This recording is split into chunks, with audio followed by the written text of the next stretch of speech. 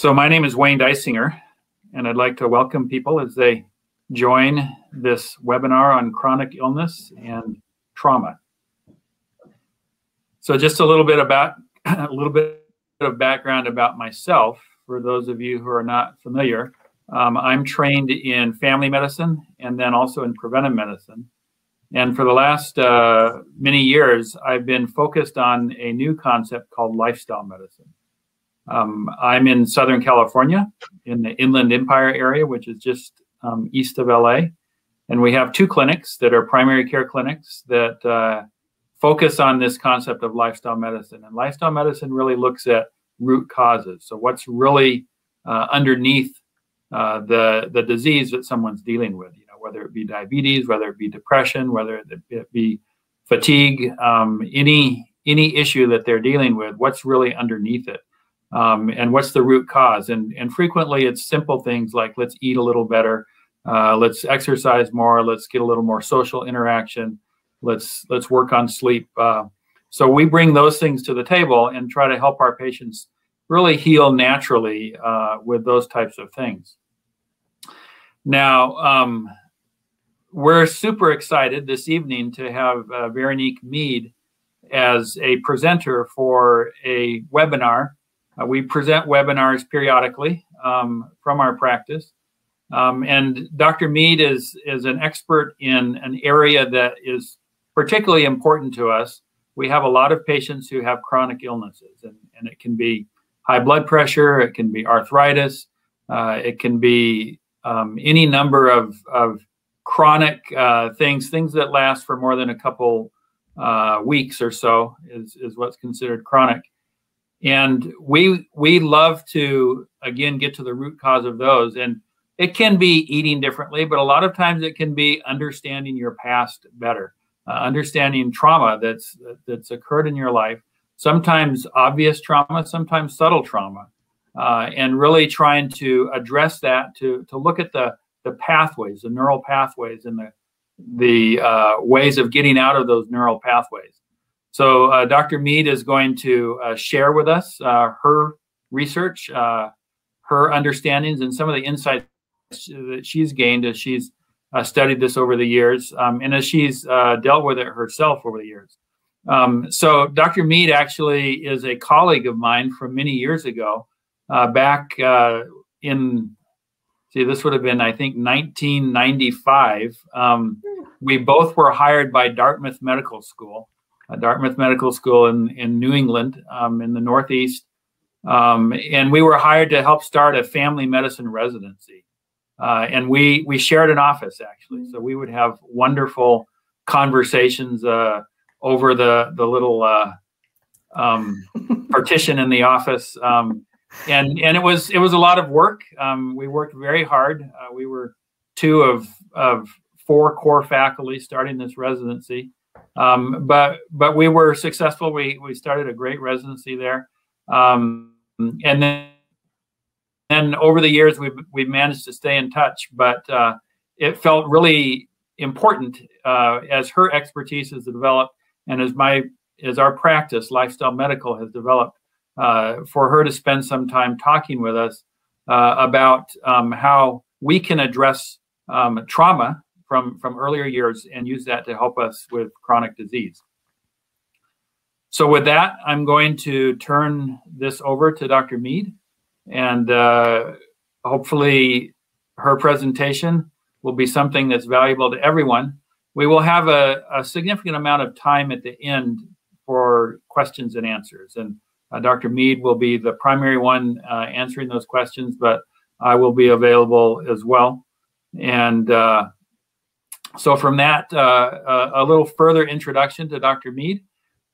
She has a medical degree, trained in family medicine, and then she has additional training in counseling. And she's worked, like I said, with me in Dartmouth. She's also worked in the Southwest, currently is based in Colorado. And her website is Chronic Illness Trauma Studies. She has, from what I can tell, the best collection of resources for chronic illness trauma studies that's available on the web.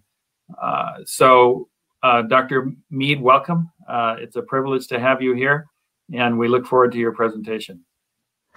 Thanks so much, Wayne. And I'm going to invite everybody to think of me, call me Veronique. And it's really great to be doing this together after all these years, kind of in the world that we've both or each ended up in. And so I'm going to jump in. I'm going to share 3 stories in my talk today to give some examples from trauma perspectives. And I'm also going to be sharing the science. And what I want to talk about is this sense. I want to talk about research that I've been discovering over the past 20 years that I never knew about when I was in medicine and that I wish I had known about back then. And part of the theme is really this sense that what we're learning from the research is that a lot of symptoms really have to do with what happened to us rather than purely about genetics, for example. And when we think about trauma, a lot of times the concept of trauma, especially in medicine, is thought to be something that leads only to psychological symptoms. And so a lot of you guys who are listeners will very likely have had the experience of having been told, if you've mentioned any trauma from your past, that your symptoms may be all in your head or psychological. And one of my big sort of missions in having a blog and sharing the science is really to explain the clarity of what we're learning, how it's not in our heads. It's a mind-body thing that happens, but it's actually in our biology. And so I also have been discovering in the past 20 years how this is really a perspective about how chronic illness may not be as incurable as we've been thinking. It doesn't mean it's necessarily easy to overcome. We don't always know to what extent that's possible, but the concept of understanding how life experiences affect our health actually makes a difference in how we can work with it. And so it may also be preventable, and it gives us empowering tools, which is what Wayne's clinic is really all about, and my work as well. So I'm going to be speaking from 4 major perspectives. One of having been a medical doctor, another of having been on the mental health side as a psychotherapist who ended up specializing as a trauma therapist. But I'm also going to share my own story with chronic illness, and that's had a huge impact on how I've been playing with what I've been discovering over the past 20 years of diving into other people's research to answer questions, then pulling it together to help make sense of my symptoms, but also for the clients I was working with, and now people who I regularly interact with on my blog. So I'm going to talk about 4 categories of trauma that I'm going to introduce. And I've seen some of Wayne's work talking about there being 4 pillars of health. And trauma really affects 2 of these in a major way. Our natural resilience and ability to heal is affected by trauma, and so is connection. Trauma tends to disconnect, whether it's from ourselves or from others or both. And then we're going to have 3 pauses where we're going to actually do a short practice that I'm going to introduce as something that you can take with you. It'll be a place to start. There's also handouts or a handout with a whole list of links that you guys can download. I think Arwen will be sending that with the email as well. Arwen's the support person here who's helping manage and hold this container. And then we'll do the Q&A, as Wayne was mentioning. So with my own chronic illness, 20 years ago, when I was practicing medicine, when I was working with Wayne, actually, about 25 years ago, I started developing fatigue that would be intermittent. Some days I was completely normal, and then there would be a day or 2 or 3 where I was so exhausted that it was actually hard to roll over in bed at night. And I really didn't know what this was all about. And over a period of 10 years, it actually got worse. So that was a very slow onset for me of something that ended up being diagnosed as chronic fatigue syndrome which is essentially a name for something, a diagnosis of exclusion, when there's no real biomarker or clear thing that helps us know that this is a particular chronic illness other than excluding other causes. I ended up having to stop working. By that point, I had left medicine because I really felt there was something missing in what I had to offer, especially for folks with chronic conditions. And I had retrained as a somatic psychotherapist, specialized in trauma, had a private practice, and then had to stop working. And so this, like so many other chronic illnesses, had no cure. But I've been gradually recovering from when, at my very worst, about 10 years ago now, I was mostly bedridden. I had trouble sitting up for more than a few minutes at a time without feeling more exhausted or weak. And so this gradual recovery has really been affected by everything I've been learning about trauma. And I'm going to be sharing some of that here. So when I was studying somatic psychology, that's when I actually started to learn about trauma in a way I'd never heard about in medicine, and how it's so much more subtle much of the time than we think. We tend to think it's big stuff, like veterans who have served in the war or a war or experiencing abuse. But it's much more subtle than that. And what I also learned was all the different effects of trauma, they go beyond PTSD, but they include anxiety and depression, which are really common chronic symptoms, but also addictions and chronic pain. And it made me begin to wonder, is it possible that trauma could be a risk factor for chronic illness as well? And that's when I started to ask myself this question. If one of the things that we know or commonly recognize as a symptom of trauma is when, for example, a veteran who hears a car backfire may have a nervous system interpretation of that it's a gunshot. And without any conscious awareness, they may find themselves ducking, having sweaty palms, having their heart rate go through the roof. If they have unresolved trauma, that's a very natural, protective, unconscious response that our nervous systems do. And so that's known as a trigger in the mental health field. And I wondered, that could be an interesting way to see whether I have a link to trauma for my own chronic illness. Are there any triggers for my own symptoms? And by that point, I had been sick for a number of years. And instead of having fatigue sometimes and normal health other times, I now pretty much had a baseline of always being a certain level of quite tired. And so what I was looking for, was there anything that could trigger a flare-up?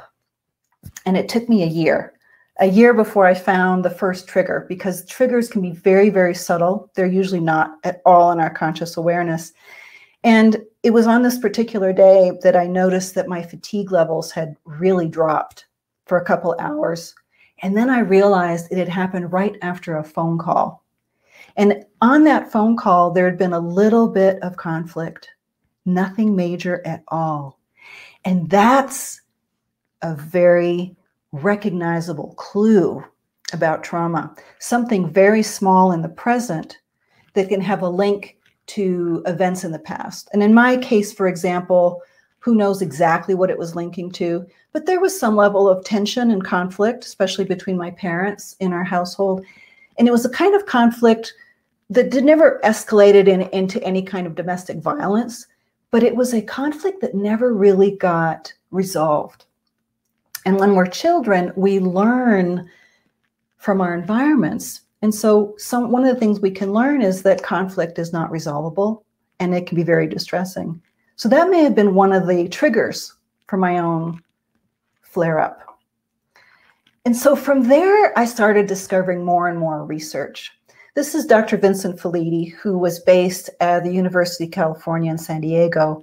And he was one of two researchers, authors, who authored this first paper published in 1998 about the Adverse Childhood Experiences Studies. And my guess is many of you guys may have heard about ACEs. This is the research that is making waves around the world and helping people from all kinds of different areas begin to recognize that the effects of trauma are real. They did a study with Kaiser Permanente patients, 17,000 patients, and looked at and found with their surveys that there were 10 particular types of trauma that had a very significant link to risk for chronic conditions later in life. So those 10 conditions, these 10 ACEs, actually, here's a list of them. The first one, the loss of a parent, can be through divorce or if your parents separate. Now, this seems really, really mild. It does not seem significant enough to be a risk factor for something as serious as chronic illness. But what they found was that it didn't matter which of these ACEs you had or you had experienced up until about the age of 18. If you had experienced these, the more ACEs you had experienced, the greater your risk for chronic conditions. And that is known as an ACE score. You add up the number of these experiences, whether it's a parental mental illness or having experienced these different kinds of abuse, emotional or physical neglect, or these others, having had a parent in jail, for example, or any family member. And so your ACE score has relevance to your later health. Now, Dr. Nadine Burke-Harris is California's first Surgeon General, and she's been another major, one of the faces of ACEs. And she has written a book about it, which I'll tell you later in the talk. And these are among the many chronic conditions that have been found linked to ACEs. ACEs increase risk for heart disease and type 2 diabetes and other diseases of insulin resistance, for example, having bigger bodies, addictions, and other chronic illnesses. And when I first found out about the ACEs, I had what is a very common response, which was, I didn't see any of those 10 ACEs as seeming to apply to me. My parents had stayed together. There was no domestic violence. None of those seemed to apply to me. So even though I was really excited to find this research, I still felt a big question mark.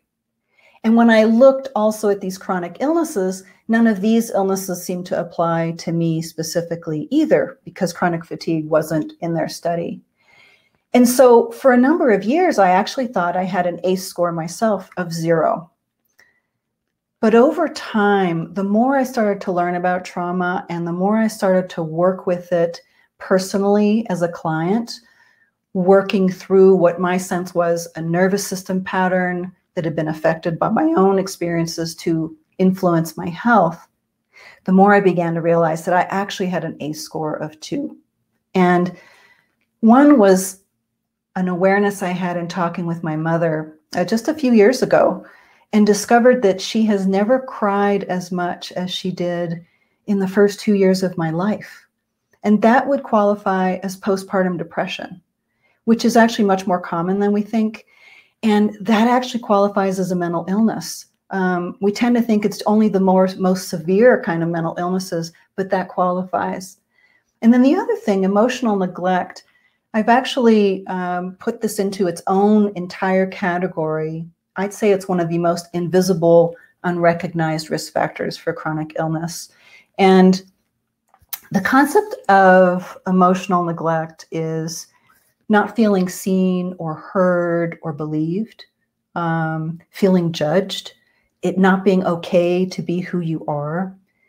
And in my own family system, I had a lot of love for my parents, but the big thing was that from their own unrecognized trauma, there was only a sort of a narrow range of what was manageable and acceptable for emotions in my family.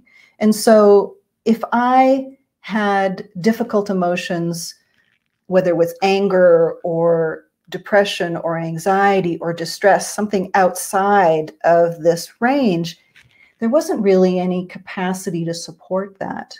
And as a result, I did one of those things that is also very common for many of us with chronic illness, is sort of becoming a people pleaser, caretaker, being very supportive for my parents, in a way being the one who supported them emotionally. And that is a huge risk factor, because it means we end up learning how to override our own needs and wants and who we are. So an ACE score of 2 was found in another research study with ACEs. This is Dr. Dubé study, where if you have an ACE score of 2, that means just a couple things. Maybe your parents got divorced and your mom had postpartum depression. You actually have a 70% chance of ever being hospitalized for an autoimmune disease, like type 1 diabetes, lupus, inflammatory bowel disease. And that's only a score of 2, which to me was kind of jaw-dropping to realize that.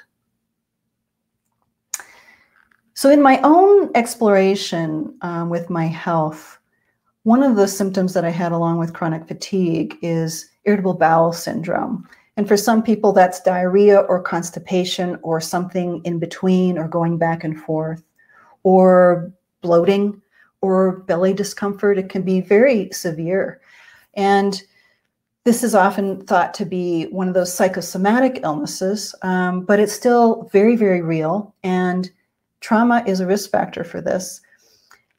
And one of the things I was working on trauma therapy, chipping away at things, but at the same time, I was also developing pretty significant food intolerances over a 10-year period, to the point where I became unable to tolerate carbs, pasta, dessert, bread, grains. And so I kept eliminating things. And eventually it was so severe that I changed my diet completely, went completely clean, got rid of all the carbs. And I did that for 4 years. And it didn't change my food intolerances at all. It did help calm all of my symptoms down, though. The IBS symptoms calmed down. It didn't change my fatigue, but bladder pain, a bunch of other things really stabilized. And that gave me more room to do more things to work with my health. But the really big game changer, this was the biggest event I've ever had in my own experience of seeing a black and white almost change linked to trauma. And that was that in some of the therapy I was doing, I began to realize that I was really having a lot of anger towards my father, because in our phone conversations, our occasional phone conversations, he ended up doing pretty much all of the talking, rarely asked about me, what I was doing, how I was doing, what I was up to. I actually, and I'm going to share some symptoms here occasionally that can feel a little bit like too much information. But if you're dealing with a chronic illness, you've often experienced so many things that you may or may not talk about. And one of these times that I'd just gotten off the phone with my father is within a couple hours, I actually had an explosion of a hemorrhoid process that lasted for 10 days. And so these kinds of symptoms can happen if there's no other way to deal with something we can't overcome, or we can't solve, or we can't resolve. With this process of anger, I ended up setting a boundary with my dad just a few years ago. And it was pretty simple in the sense that I just said, look, if we can't have a two-way conversation, I'm just going to kind of shift out of what requires a fair amount of effort from me and causes symptoms for me. And I'm just going to kind of shift to a more superficial relationship. It did take me years and years to actually be able to set that boundary, which I didn't even know I needed to set. But within days, I ended up going out to eat at a Mexican restaurant with my husband and eating all these foods I'd had difficulty with for 10 years. So it took another year and a half to really stabilize everything, but I can eat everything now. I still get occasional bloating, occasional symptoms. It's not completely resolved, but it shifted my symptoms pretty much overnight. So really what all of this information is helping making sense of symptoms. And I could give a talk on this slide alone for a few hours of talking about the mechanisms that we're starting to find that are influenced by trauma. And so trauma actually affects our nervous systems and our body's perceptions of threat versus safety. Again, this is not conscious. Our bodies are actually And our nervous systems and immune systems are influenced in a way that they're trying to protect us. When we experience trauma, it interrupts this cycle where our bodies are able to go into stress and then come back down. And our systems can get kind of stuck or caught in a place that continues to perceive threat and that continues to do everything it can for our survival, so that our bodies are actually caught in the past and causing symptoms over time if this gets stuck in our bodies and our systems. But trauma also affects gene function through this process of epigenetics, and that's where life experiences and environmental factors like diet attach molecules to our genes and turn them on or off. And so this has been one of the biggest shifts in thinking that I wish I'd learned about as a doctor, but also when my chronic illness first started. So we're going to shift gears here and do a little practice that I mentioned we'd start. And so what I'd like you to do here is let's just take a moment, and I want us to just come into the present moment and to notice where you are in the present and where your body makes contact. Maybe it's contact with the chair. That could be your bottom, could be your back. It could be feeling your feet on the floor. If you're lying down, it may be different points of contact. And just noticing what happens if you consciously bring your awareness into this moment. It may be looking at the picture or somewhere around you, and specifically noticing things like color, like the many different colors of green in this picture. I have an orchid right next to my computer, and so I can look at the different colors of the white and the little bits of yellow on it. So coming into this present moment, all we're doing is observing things as they are. And what this practice does, and we're going to do two other practices in a little bit here. What this practice does is it actually interrupts the unconscious process most of us are in all day long, where we're not quite fully paying attention, and whatever is coming in and out of our heads and our thoughts, whatever the beliefs may be, are kind of going on all the time and are kind of reacting like triggers. They may be stimulating survival responses in our day, in our nervous systems. And so by actually pausing, coming into the present moment very consciously, we're interrupting that. It's like an antidote. And what we're sending is more in the direction of sense of safety. So if I'm noticing color, if I'm noticing how I am sitting in my chair, if I'm noticing that I'm actually here right now, that actually sends a different message to the nervous system. And this is a practice of mindfulness. I'm not talking about meditation. I'm just talking about present moment mindfulness. And this is something that I do pretty much all day long at this point, whenever I think about it, with whatever I'm doing. And so we can do this. You guys can do this anytime as well. And it can become a practice. And there's a link to a wonderful mindfulness talk by Jon Kabat-Zinn in the handout that you guys will be getting.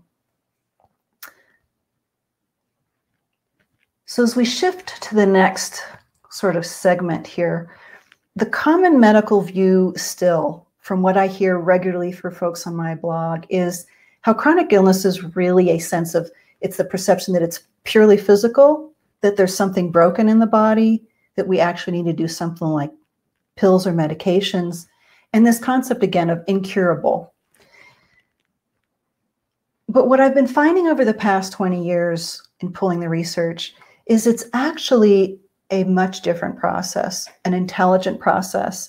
And this concept of chronic illness being like an undersea volcano that develops over time, over years, came from a researcher in multiple sclerosis, Dr. Charles Poser.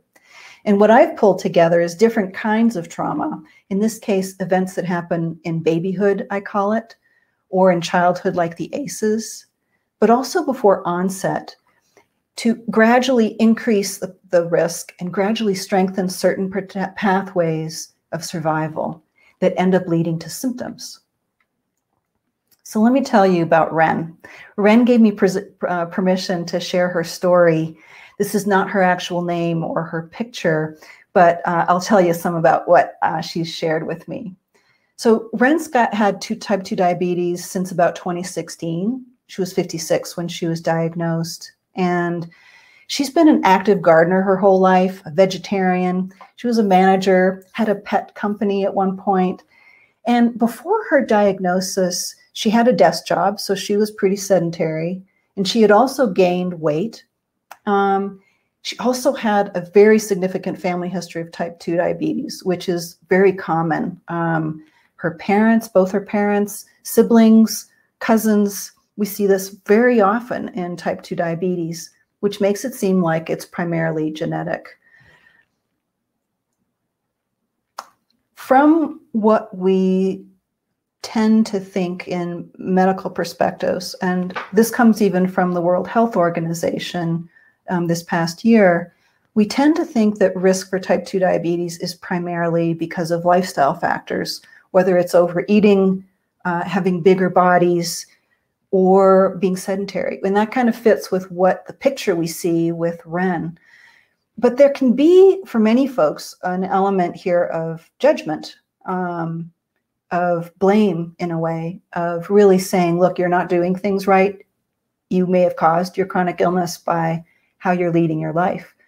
And while it means that there may be things we can do, I kind of started to see this from a different perspective with the research. And the new understanding, if we come back again to this concept that something like type 2 diabetes may have begun a very long time ago, we begin to ask different questions of ourselves and from our histories and get different perspectives. And the risk, it's not everyone who's going to develop a chronic illness or chronic symptoms. It's really about having had more adversity and adverse experiences than positive, nurturing, supportive ones. And so that our bodies, which are really innately able and designed to heal on their own, have gotten overwhelmed and out of balance. So when you look at Ren's history, it turns out that when she was born, she weighed under 6 pounds. I made a mistake here. She wasn't actually born cesarean, although cesareans have been found in a recent study in 2020 to be linked to increased risk for type 2 diabetes. But weighing 6 pounds is actually a very common association with type 2 diabetes. And there was a study done that found that they picked about 7 pounds as a fairly common normal birth weight and looked at what is the risk if you go down from 7 pounds. And they found that for every decrease in birth weight, the risk for type 2 diabetes increased. And so this fact that she was born 6 pounds is a whole factor associated with risk that we generally don't think about in medicine or as a person with chronic illness. And I'm going to talk about that more in just a second with the next slide. The other thing that you may have already seen on the slide is that she has an ACE score of 8. 8 is astronomical. And what it says is that she pretty much had almost all of those risk factors, those types of trauma that we saw earlier with the ACEs. And one of the things that's helpful about an ACE score is you can tell your doctor, you can tell someone what your ACE score is, and you don't actually have to tell them what specific events you experienced. It doesn't matter which ones you experienced in the sense of risk. It certainly has a big impact on what you experienced. And Ren has said, you know, that number just doesn't seem to be helpful to or really appropriate for the amount of distress and trauma that she experienced in her own life. But so that's another risk factor. Her entire childhood had a lot of events. Now for this next type of category of trauma, babyhood, childhood, and now this other one, which is about onset triggers. Before she was diagnosed, she had just gotten, a few years before, I believe, she had gotten divorced for the second time. And both of her marriages had been abusive, which suggests that there was abuse in the household when she was growing up, and that was part of how she hadn't developed a nervous system and a capacity in her own being to tell what a safe person might be like. And so she'd been divorced now twice. She'd had to leave her farm, and that's when she'd changed to a sedentary job. But she'd also had diverticulitis, had had to be hospitalized, developed a hole in her intestine, had to have surgery, had a very serious infection and sepsis, and was in the intensive care unit and nearly died. That is actually a big part of the picture of what happened right before she was diagnosed with type 2 diabetes. This is much more common. This is a much bigger, more serious set of onset triggers than we often see or experience with our chronic illnesses, but it really highlights, if you're not looking for this, we don't tend to share this with our doctors. Our doctors don't tend to ask us about this, but that's a lot of trauma that happened in a very short period.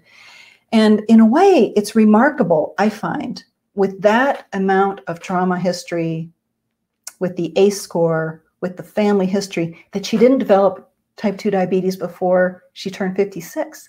And to me, that speaks to a ton of resilience, of just how much capacity our bodies have and what it can take to kind of tip us over the edge. So a little more of the science. Dr. David Barker was a researcher who ended up looking at women who experienced a siege during the Dutch hunger winter in World War II, starvation, and the total emotional stress of having been under siege during that period of time. And what they found was, from looking at 20,000 moms and babies, was that prenatal stress, whether it's physical and nutritional or emotional, actually has an impact on risk for chronic illness later in life. And it may affect birth weight. A low birth weight often reflects prenatal stress. And so what we begin to see here is a picture from the science of just how much we're learning about the role of life experiences with chronic illness. And Dr. Calkins has one of the articles I find to be the most helpful overview of these fetal origins of adult disease, FOAD, and what I've started calling adverse babyhood experiences, or ABES, just to start to line up this concept with adverse childhood experiences.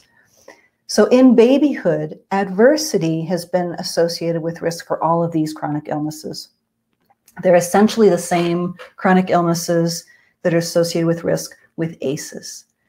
And so when we look at Wren's history, we see that there are a number of risk factors from things that happened to her that ended up being risk factors for her type 2 diabetes, and not just lifestyle.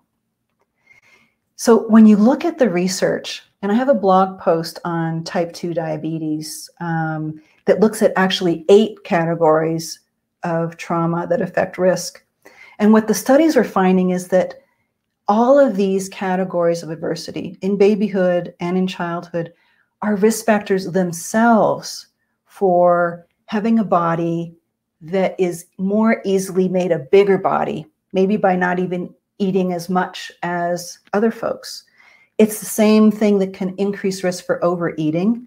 Overeating can happen because we're actually trying to self-medicate or self-soothe or comfort for overwhelming feelings that we actually don't know how to deal with. Trauma feelings, the effects of trauma. And there's also research finding that when you have had experiences of trauma, you have a higher chance of having symptoms of freeze. This is what my chronic fatigue symptom feels like to me, is a body that wasn't able to fight or flee and that instead had to shut down. This is the survival response of last resort.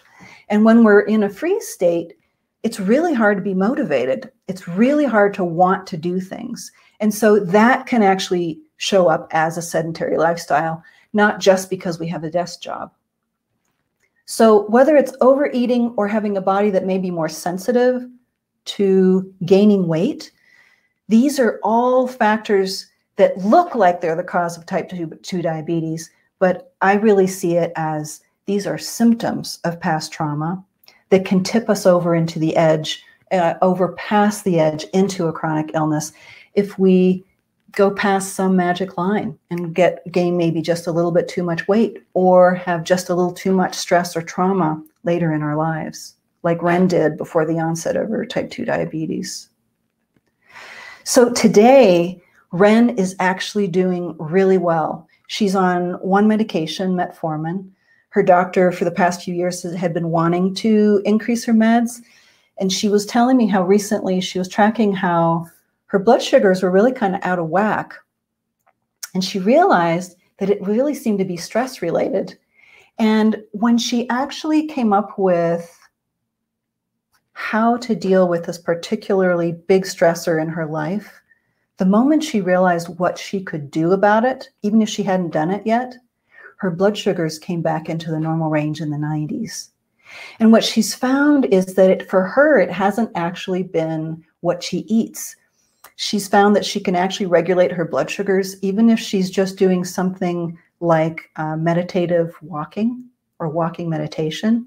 It's the same effect for her as if she clears out the snow from her driveway. And so nutrition, she's been a vegetarian, eats very low carb, has worked at stress reduction, and also has actively been doing trauma therapy. And so all of these things, the lifestyle medicine approach and bringing in a trauma awareness have been a huge factor in helping her gain regulation for her type 2 diabetes. And she's gained a really great team around her since then too. So we're going to switch again here to take another practice break.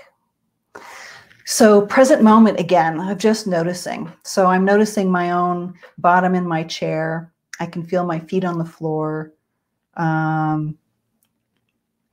Looking at colors. Noticing your breath. If you're holding your breath, if you're breathing fast. And what I want to add is another tool here, which is non-judgment. And in a mindfulness practice, not going into judgment is part of this approach, part of this way of coming into being in the present and simply noticing things as they are. So we may notice when we pause like this for a moment throughout the day that we're aware of a particular symptom. Maybe it's our body size and we have judgment about that. For me with chronic fatigue, I often was caught in this push, push, push, wanting to do more. If I happen to have a better day, I wanted to do all the things that I couldn't do for the past few days. And in this practice moment, it would be how to not judge myself for having pushed too hard and maybe cause some symptoms. It's also noticing if you have beliefs, thinking maybe it's your fault or that you're weak.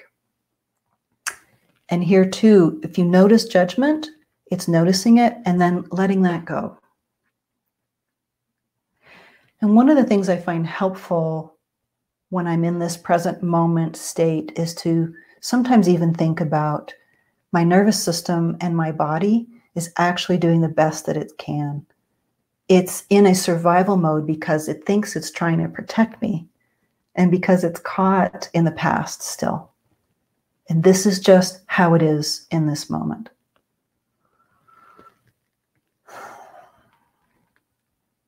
And for me, I'm slowing down here, taking this break. I don't always slow down when I check in and come into the present moment. I just come in to notice where I am. But in this process right now, it slows me down a little bit, helps me be a little focused again, because giving a talk, there's excitement and energy and so many things I want to share with you guys. And so it can be an opportunity to pause and catch your breath and reorient as well to like what's going on right now. So we're going to shift gears again to our third and last section. And this is Chrissy's story. And this is one of the most exciting stories I find for sharing. This Chrissy was 9 years old when a friend of mine, Tony Madrid, started working with her. And her asthma was pretty serious, pretty severe. She was in the emergency room a couple times a month. She was on a lot of medications, including steroid medications. And she and her mom had gone to Tony's office. He's a psychologist. And he and his group had worked with them for quite a while. Things like relaxation, guided imagery. And Chrissy would get better for maybe a few hours, but then her asthma would come back. And so after quite a while, they decided to stop. And Chrissy's mom decided that she would like to continue therapy. And one day, as she was getting ready to leave Tony's office, she said to him, she gave him a clue. And it was really hard for her to say this, but she said, you know, I don't feel love for my daughter. That's a huge statement. It's a huge thing to reveal. It's not how we expect to feel around our kids. But for Tony, it was a clue. His wife had just given him a book that she said, I don't need to read this book. They just had a baby or going to have a baby. And she felt she was pretty clear about what needed to happen. But two pediatricians had written a book about bonding. And they had discovered once we started having hospitalized births, we started separating moms and babies as a routine, thinking it might help moms to rest after birth. They started noticing that this seemed to be causing problems. And they were noticing symptoms. And so this book was all kinds of research about bonding disruptions. And this clue, I don't feel love for my baby, was what changed Tony's perspective completely. And he ended up trying something else. Before I tell you what he did, it's kind of like type 2 diabetes. We have a common view of asthma, all of these kinds of risk factors, including pollution and toxins in the environment, a family history.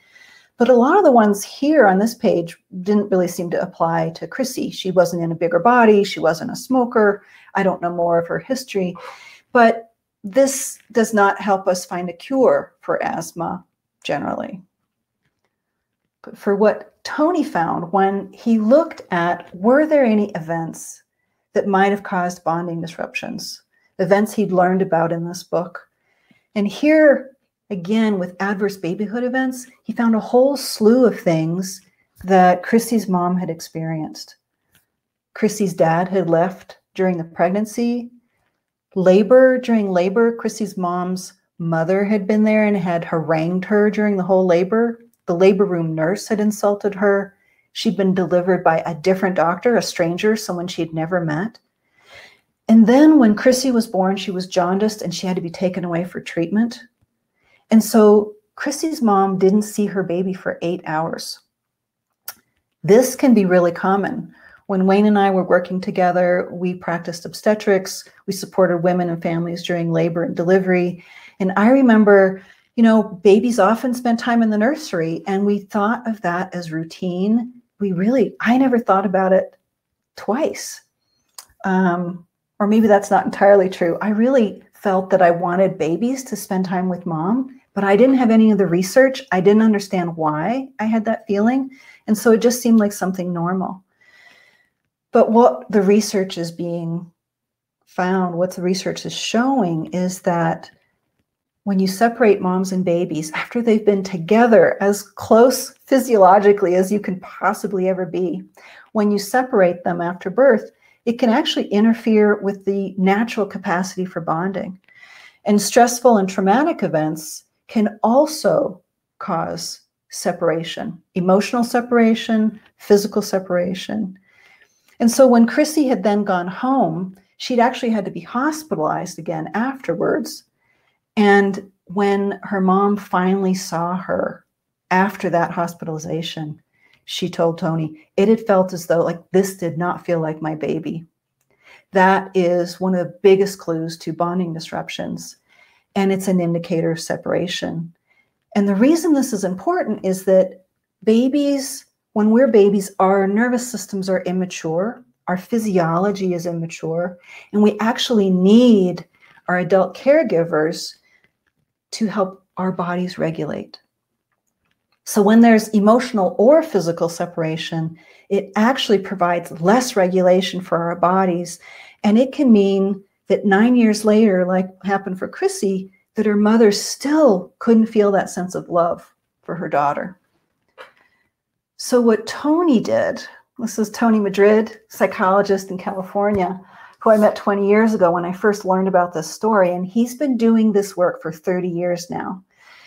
What he did was he took Chrissy's mom and he did either EMDR or hypnosis with her, and he worked through with her all of those events that had disrupted her experience of pregnancy, labor, and birth. And that caused a huge change. Chrissy's asthma actually went away completely, resolved, cured. And this is what Tony's been finding in his research for 30 years. This is part of why I find this so exciting, is there's such a clear link here between identifying what the trauma is, working to heal it, and then finding that it can cure chronic illness. And it's not even in the mom, it's in the baby. So this is part of what I think is so exciting and potentially empowering about understanding and recognizing what trauma looks like and how it affects us. So this sense is that when there's too much adversity, it increases the risk over time. There are antibodies that we see for autoimmune diseases for 10, 13, 15 years before the onset. That, I think, provides opportunities to intervene and maybe prevent risk. Because what we're also finding is that when there's enough support, when there's repair, what Tony did, you could say, would be repair after events happened, because trauma is pretty much inevitable. As humans, we all experience all kinds of stressors, all kinds of trauma, but repairing that can have a huge impact on either preventing chronic illnesses or helping us when we do get sick. So really, what is a definition? This is my favorite definition. It's from a neurologist who is a friend and colleague of mine, Dr. Robert Scare. It's any negative life event that happens when we're in a state of relative helplessness. So it could be a car accident. It could be a medical procedure. It could be the sudden loss of someone we love. It could be these events that happen for Chrissy's mom, because pregnancy is a place and a state of really quite relative vulnerability. Babies and children are really vulnerable because we're completely dependent on our adult caregivers for survival. And so those are periods, babyhood and childhood, when we're most sensitive to things that might not impact us as much as adults. So I myself had asthma, and when I learned about all these things, I got curious about my history because I'd never thought about that before. I was hospitalized a couple times as a child. I was still taking medications and inhalers, including steroid inhalers, even as an adult. And when I look back on it and asked my mom, it turns out that not only did she move to another country when she was pregnant with me, which I had known about, and she didn't speak the language, but my dad also in the 1960s wasn't allowed in the delivery room until after I'd been born. But what also happened is that my mom also had another baby 15 months later, and then her dad died. And here she was in another country where she didn't speak the language. She'd lost her almost all of her support system. And so the research also helps us see that postpartum depression doesn't come out of the blue. It's actually a normal reaction and normal response to a lot of adversity that leads here too to emotional separation. And so my mom, her labor ended up feeling really, really long. Her doctor had suggested an epidural. When she got it, it was really painful, very, very painful. I came out right after that, and we had a period of bonding. the way my parents both describe it, where we were looking deeply into each other's eyes and there was this quiet space.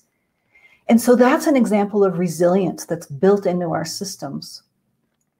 But what happened after is my mom ended up having a spinal headache, which is a side effect sometimes from epidurals. And so she couldn't even lift her head up off the pillow. And she describes that breastfeeding didn't work.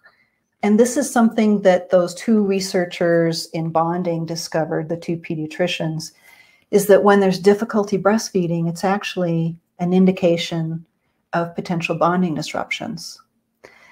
So that in its own nutshell was another set of risk factors for me with asthma, but very likely also for my chronic fatigue.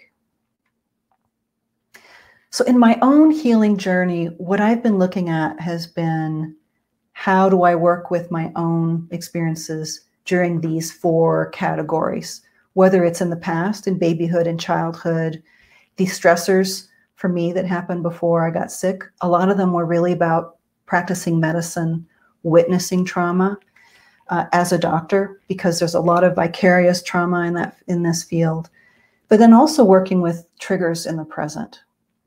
And ultimately, I've really used all of these tools, the lifestyle tools with changes in nutrition, walking a couple times a day, really moving, but also decreasing stressors such as changing careers, and then reconnecting to myself.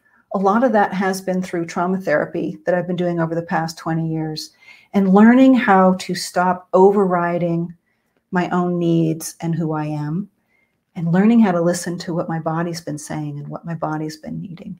It's all been a process of rebuilding a sense of safety. And I am doing tons and tons better. I can work full-time writing and blogging, although I haven't yet gone back to the extra capacity I would need to go back to being a psychotherapist because of this extra amount of regulation that's needed when working with trauma. So as an overall message I want you guys to get, you don't have to know all the science, but I wanted to share it so you would really get some clarity if anyone ever tells you again that it's all in your head. And I also want you to know that not all of us get sick. Not all of us are stuck when we're sick, of being sick forever, that the things we do really can make a difference, even if it does take extra time, effort, and courage to do this kind of work, as well as a lot of perseverance. And in the handout, there are links for things on my website that could be very helpful. I have a blog post on 11 tools for healing. I have a separate blog post on different trauma therapies I recommend that are body-based, specifically oriented for working with trauma, if that's of interest, as an additional tool to add in your own work. And I also have all kinds of free ebooks. There's also California Surgeon General again. She's written a fantastic book on ACEs, The Deepest Well. And you can find this book on Amazon. There's a link in the handout for this one. It'll tell you about ACEs, about the science, and how she works and has worked in her pediatric practice to help parents and kids. Because it's not about blame. It's about how do we work with this once we have this information, because it gives us so much more awareness and it gives us things that we can do. And then you may have heard about Gabor Mate, who's a family practice doctor who speaks now all around the world about trauma. And his book, When the Body Says No, is a series of chapters with stories from different people with different kinds of chronic illnesses, where he really kind of highlights the kinds of adversity and trauma they've experienced in their lives as well. So we're going to take a third practice session here. And what I want to introduce with this is self-compassion.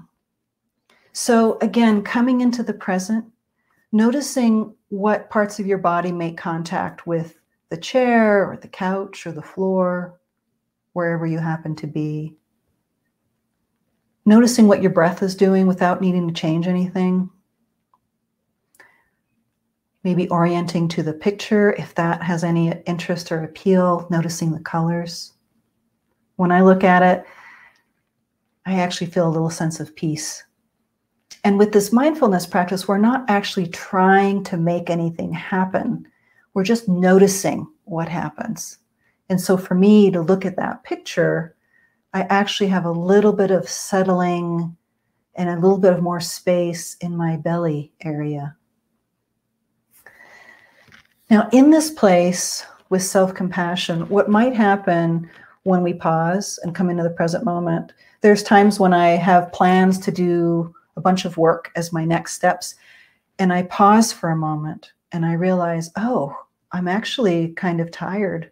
I'd like to take a nap. And this is a form of self-compassion. What you would do if this was a child or your grandchild might be to say, oh, you're tired? Let's put you into bed and tuck you in. It's sort of, how do we listen and then support what our body is actually telling us it may need? It may not want to do the next task. It may need to slow down or change gears or change relationships. It's also about, if you're aware of symptoms here, how do you have compassion for these symptoms? They're not your fault. They're not something you're doing on purpose. How do we just accept things in this moment, just as they are, so we can notice what they are specifically?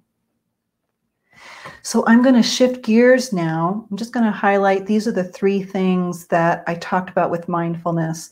And Jon Kabat-Zinn, with that link, can share more information about that, where you can learn if you want to explore mindfulness meditation, for example. And he does 8-week programs. There are people trained that do this all around the country. And he has worked very specifically with folks with chronic pain and chronic illness using this model. So what we're going to do next is we're going to shift to Q&A. I'm going to have you guys put questions in the chat. I'm going to take a look through this and start to look through your questions and respond to them. If you have a chronic illness, I'd love it if you would put what that is, so I have a bit of an idea of what chronic illness you have. So I might speak to it. If there's any particular research, I might share with that. And so I'm just going to take a look here. And so while I am starting to look at the chat, I'll just invite you to practice this present moment piece. And whether it's looking at this image or looking around where you are at colors and just seeing what that's like to be in this moment.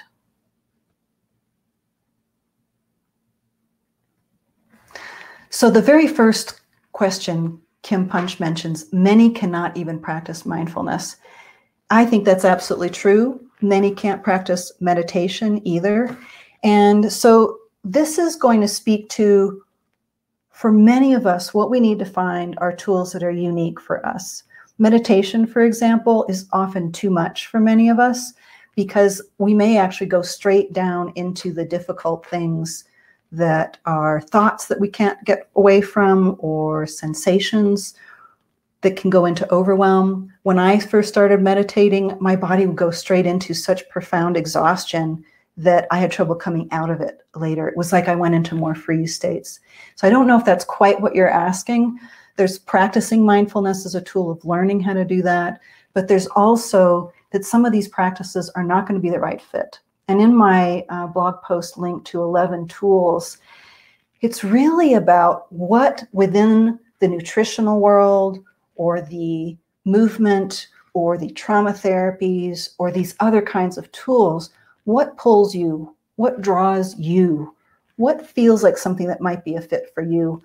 And then when we do it, one of the big things with chronic illness that I've discovered is we tend to need to try everything in a very small dose. Small amounts of medications if we try them, or supplements or vitamins, small amounts of any practice that we try, because our systems are actually very sensitive and super sensitive to stress, and also super sensitive to us trying to change anything in our system.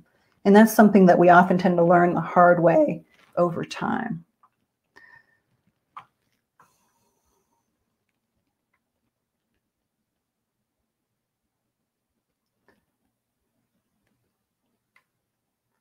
And Kim, you mentioned again the Germanic New Medicine. There are actually all kinds of people and approaches that are emerging now that hold a very similar philosophy. It's really exciting because it comes in so many different forms and different research areas with different terms, but that's all saying the same thing, which is really actually supportive of how real this is.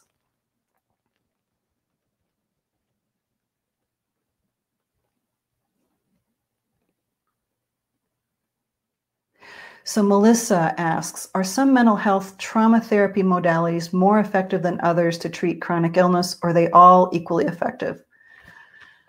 I don't know. I think we each tend to find practices, approaches, and therapies that work best for us.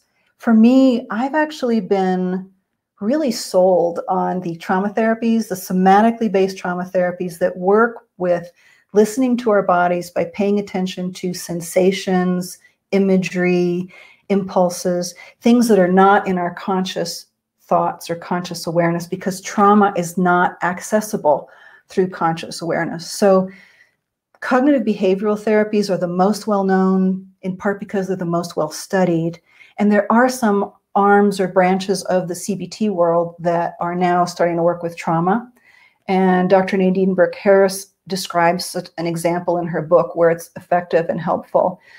But most CBT folks and most therapists are not actually trained in trauma. So my sense is you want to find a therapist, if you can, who has some experience in training with trauma.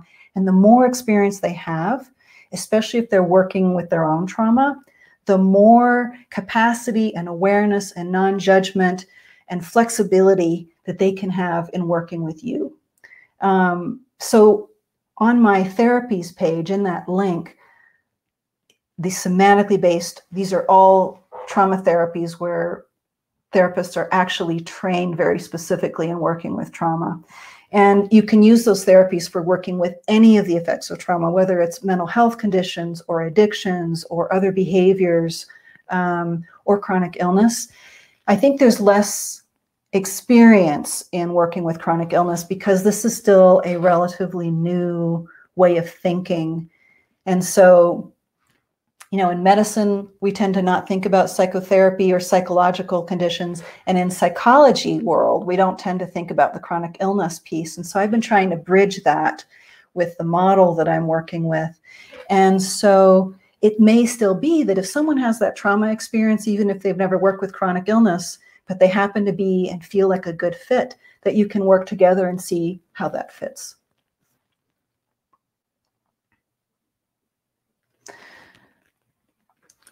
L. Friedland, you ask about intergenerational trauma.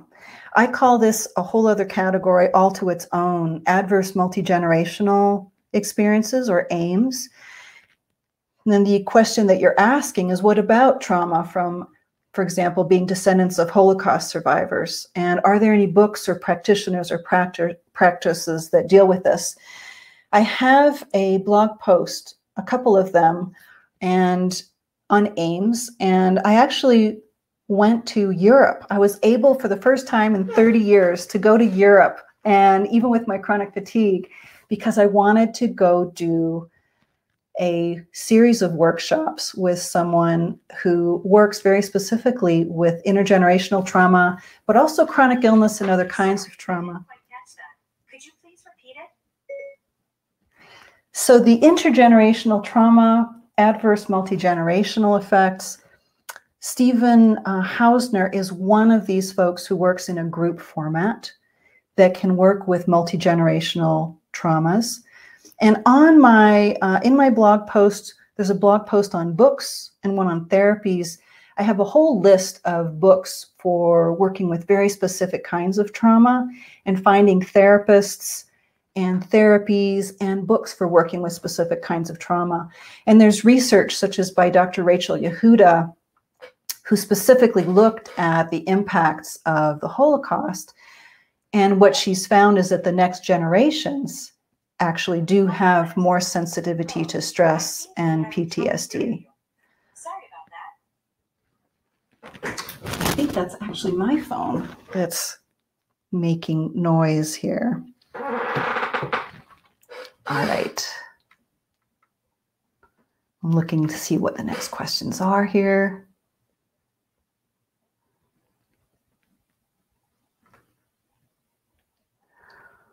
I see a remark from my #1 supporter, Alfred. I've got all kinds of friends here. We have all kinds of community in this group here. It's so great to see you guys. Arwen, Beverly, you asked about the handout. Arwen, I believe, is going to be sending the handout in the email with the recording of today's talk. And he's also put a link in the chat for Beverly. So that would have probably been a little while ago. Oh, Barb Kelly, type 1 diabetes. Type 1 diabetes has been the one autoimmune disease that I have done the most research on because it tends to actually have the most research that's been done. For whatever reason, the research community in type 1 diabetes has been looking at all kinds of these risk factors, even though I don't think I have yet to hear of any doctors in this field that know about the trauma. But there was a research study, for example, in Sweden, published, I believe, in 2015, where they studied 10,000 people starting at birth with no randomization. They just picked everybody in a community for 10,000 people, followed them for 14 years, and tracked their antibodies. And when they were 2.5 years old, they found that the kiddos that had antibodies related to type 1 diabetes had had more experiences of adversity than the kids who did not. They were toddlers at this age, and they were looking specifically at their parents, their mothers having experienced domestic violence. And the other thing they looked at might have been divorce. And so already these kids had had 3 times more experiences of adversity than the ones without the antibodies. And when they followed these kids for another 10, 12 years, the kids who developed type 1 diabetes had had 3 times more of all kinds of different adverse experiences than the kids who did not. And from all kinds of different research studies in type 1 diabetes, all kinds of adversities, cesarean sections are risk factors for all kinds of autoimmune diseases. There was a study published just last year in Denmark where they followed people for 40 years after being born cesarean and looked at 4 specific inflammatory diseases: type 1, lupus, rheumatoid arthritis, and inflammatory bowel disease. And the rates were all higher in those who've been born cesarean. Now, the whole question of cesareans, I'm going to shift gears into that, is a big question because cesareans absolutely save lives. But we've also started doing cesareans without any medical indication, and sometimes out of convenience for the doctor or for the patient, or because people have already had cesareans and we're doing repeat cesareans more often. And that can affect the microbiome, the gut flora, if the baby doesn't go through the vaginal canal. But it also can cause separation. There's often physical separation of mom and baby, but that can also lead to emotional separation. And cesarean sections can be quite stressful, especially if they're done because the baby's in distress or because the mom has a serious condition. And so there may be all kinds of reasons. And my guess is it may not be the cesarean itself, but that is just one factor that then gets followed up by other kinds of adverse events that get out of balance, and that's part of what affects risk. And if we come back to type 1 diabetes, I think it's a really helpful model because if we were tracking antibodies and could see whether they're being affected by adversity, we could also explore whether all of these kinds of things we're talking about here, and I know I'm not focusing on all the treatment in this talk, can't kind of cover all that part, but if we were to introduce more support, there's a study showing, a very small study of 5 families where the siblings who had antibodies didn't develop type 1 diabetes. Those siblings were the ones who had actually had more support. They might have had a friend or someone in their life that they could go to. So that, I think, would be a really interesting and helpful research to do to see, can we track antibodies and use that for prevention using what we know from trauma perspectives and what we can do to reduce the effects of trauma or repair those effects. And Frida, I see you were recently diagnosed with ALS. Oh, I'm so sorry to hear that. These chronic illnesses are so tough. I do think there's research linking adversity to risk for ALS. I'm not positive. It's not one I've spent a lot of time looking at. But every time I look into a chronic illness specifically, I find links to research about the role of adversity. And to me, what that suggests is it doesn't matter what chronic illness you have. Applying this approach, learning more about trauma, getting an understanding of what trauma looks like, what the effects are, and how you work with it may make a difference. It may actually make a significant difference. So I would take a look at that as an option. And Joe Richardson, you ask about POTS, postural orthostatic tachycardia syndrome, which is often a bouncing back and forth between really high and low blood pressure, getting lightheaded very easily if you move from one position to another. It can be completely disabling.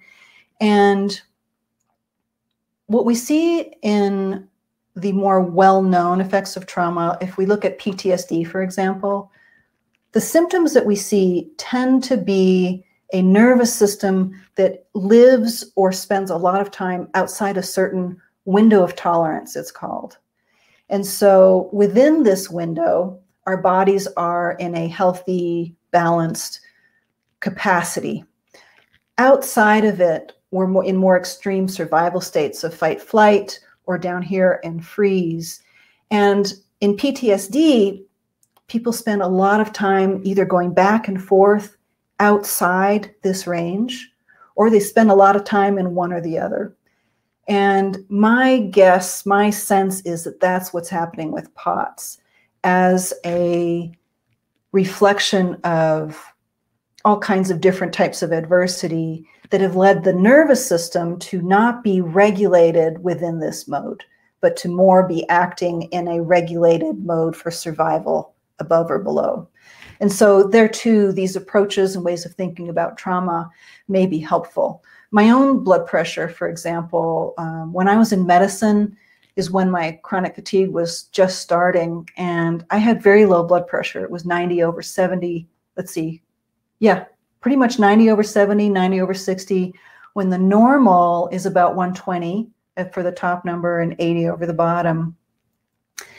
And that's when my fatigue was just beginning. And I look back on that now and see that as very likely a state of relative freeze in my system. And as I've worked with my health over the past 20 years from these trauma perspectives, my blood pressure has actually come back up. And it's generally in the 100 to 120 range now on top and around 80 on the bottom. All right, SAR, going on to next, asthma and Crohn's. So I would think about similar risk factors to the things I've talked about here. Crohn's is often thought about as an autoimmune disease. There's a wonderful book by pediatrician Rachel Naomi Remen. It's called Kitchen Table Wisdom. I don't know if you've heard about it, but she tells stories in this book. And she herself, as a pediatrician, she herself developed Crohn's when she was about 12, I believe. And at that time, she's in her late 80s now. But when she was diagnosed, her life expectancy was thought to be about 40. And here she is in her late 80s. She's had a full active career, taught medical students, and used all of the kind of tools that we're talking about here. And so that book might be offer some inspiration or support for the process you're working with. Let's see. Tardive syndrome, tardive dyskinesia caused by prescription drugs. That is a question I don't know the answer to about how much reversibility is there when we have symptoms that have been caused by a chemical that has been put in our body. But I would be curious, what is possible? How far can we go in working with any symptoms at all? Is it possible that tardive dyskinesia could be linked to a stress response in our system that's interacting with the medications that we're trying to treat something? I don't know, but I would hold that question and wonder about it. All right, Melissa, you've been diagnosed with chronic fatigue syndrome. You've also struggled for years with food allergies and intolerances that seem to come and go. Sometimes you can tolerate them and sometimes you can't. That's fascinating. When you say sometimes you can and sometimes you can't, my trauma nervous system perspective hat would wonder, are the times when you have more tolerance or capacity, times when you have more support, times when you feel more safe or relaxed? Are they times when your nervous system is getting either less trauma input, maybe from the past, or more safety input? And this sort of on and off or higher or lower symptoms is something that I think is a great indication that there's still range and more wiggle room. When I first got my chronic fatigue, it was on and off. I had good days or weeks where I was completely normal. And then I had a few days at a time where I would kind of crash. And over time, my own chronic illness developed very slowly. And those periods of crashes or lower energy would last longer. The normal periods were less. And eventually, I developed this whole new baseline where I was always somewhat tired. And then over the years, that baseline kept getting worse. And then as I've gotten better, it's really been the reverse of that. And so this fact that your body still has some back and forth means that it still has that much more resilience than when our body is more sort of baseline all the time, caught in that. And so what I would say is that that suggests more capacity, and using the kind of tools we're talking about today may help just continue to widen that range back out again. Anjo Kane, you have chronic neurological Lyme and ME. I have a new series I started on my blog called Krilogs for chronic illness weblogs, where people are sharing their stories. And I'm working right now with someone who has chronic Lyme, and she shares her own story, which is primarily one linked to emotional neglect throughout her childhood. And so that's one of the processes she's been really working with. My guess is it's not a particular trauma that's linked to a particular chronic illness. And I don't know what your history is, but there is definitely evidence that trauma and adversity is a risk factor for chronic conditions that are linked to chronic infections that our bodies either can't overcome, or that they are perpetually struggling with, or that our bodies are working with a perception of threat that's gotten strengthened from having had an infection, because infections are a form of threat also. And if our cells can't overcome the threat, they too can go into a survival response of danger signaling that gets stuck in an on survival response position. There's a researcher at the University of California, San Diego, I believe, Dr. Robert Navio, who's done research on this, and he calls this the cell danger response, and links this very specifically to all kinds of threats that also include infections. Epstein-Barr, heavy metal, mold toxicity, SAR, you're talking about that. All of these kinds of environmental stressors can trigger a trauma response. And in Robert Navio's work with the cell danger response, he looked at people with chronic fatigue and did a small study. And what he found was that in the year or two before diagnosis, all of the folks had experienced one or more of 4 or 5 categories of threat exposure. Psychological or physical trauma were 2 of the categories. Infections, biological exposures, toxins, and then chemical exposures like pollution or maybe the medication that can cause tardive dyskinesia, that type of thing. And most people had experienced more than one kind of threat like this. And this is also what I see in all kinds of chronic illnesses that I've been looking at over the years. And so it does not appear to have to be a particular kind of threat that can tip us over into a chronic illness.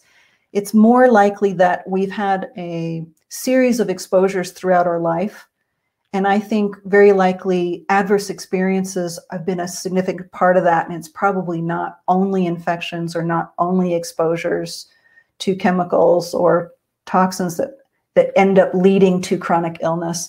And that working from a trauma perspective can help calm or resolve the threat response at the cellular level or the nervous system level, regardless of what the trigger was for the chronic condition that we have.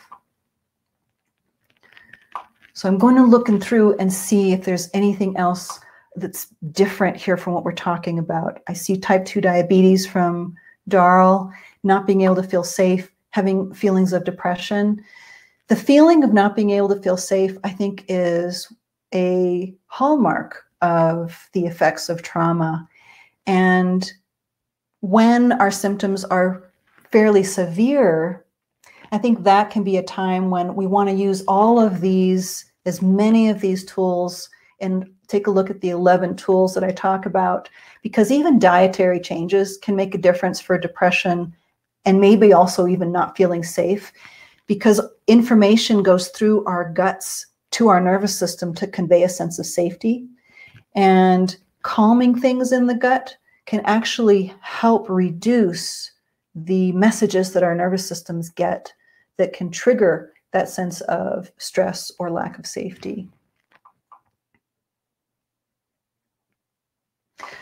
Darl also asked about, you had postpartum depression, your daughter struggling with anxiety and depression. Could there be a connection? Yes, there could. And this is another way of thinking about intergenerational trauma, is that if you work with your postpartum depression, what might have triggered it, what might have happened in your own pregnancy, labor, birth, early life with your daughter that might have had an impact on postpartum depression for you, that could actually help for your daughter. It could also help you have more regulation for your own system. And that by itself could help your daughter's nervous system with regulating also. And part of that is because the adult's nervous system regulation has an impact on the child's nervous system regulation. That's part of how the child learns how to regulate their system. And we tend to look at children having a problem as it being their issue, but from this trauma lens, the multi-generational lens, it's often a place that we can have a big impact on as the adult caregivers or the parents or the friends or family that are involved with that child. So we have just a couple minutes left for our session, and I'm going to take a look at another question or two, and then we'll see. I invite you guys to email me if there are questions that haven't been addressed yet. You're welcome to email me, ask me about these. My email address, Arwen, maybe you can put that in the chat, or it'll be in the handout. And if you go to my website, to any of the links that go to my website, you can find my email there and get in touch with me that way as well. So let me just take another look here and see if there's any other questions I can work with.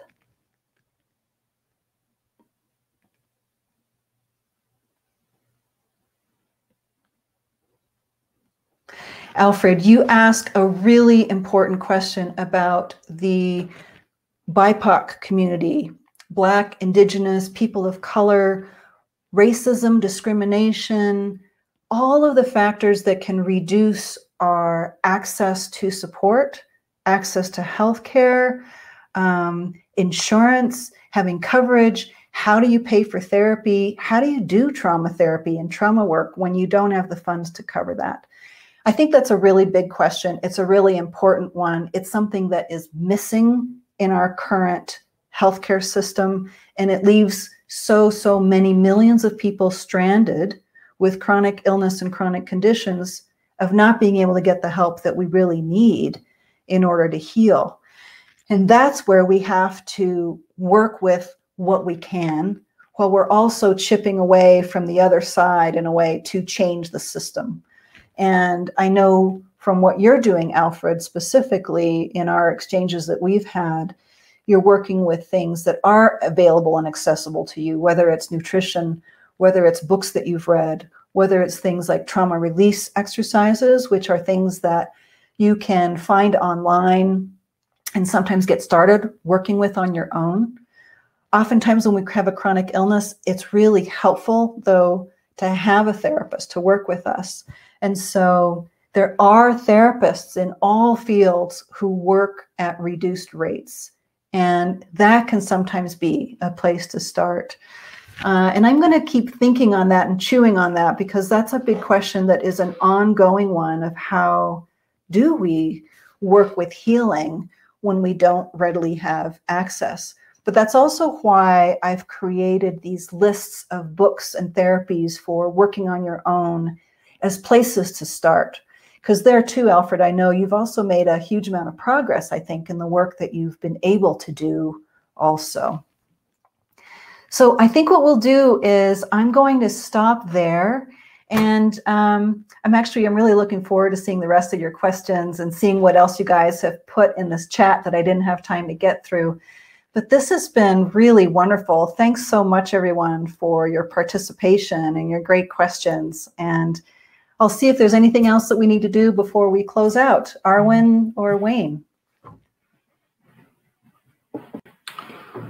I think we'll call that a wonderful session. Thank you so much, Veronique. And it's such a privilege to have you share with our patients and with many people from your blog as well. And we look forward to maintaining this community, to continuing to interact with questions that may come up. Veronique's email is in the chat section. My email is in the chat section. The Lifestyle Medical generic email is in the chat section. So please, let's continue this. You know, we're in this world where we have so much chronic disease, and our lifestyle choices make a huge difference, but a lot of things underlie our lifestyle choices, as Veronique has done such a good job of sharing this morning. So when we look at root causes, this is about as root as it gets, but it's so important. Again, thank you everyone for participating. Thank you so much, Veronique or Dr. Mead. Goodbye, everybody. Thanks so much, Veronique. Thanks, Arwen. Thanks, everyone. Wayne.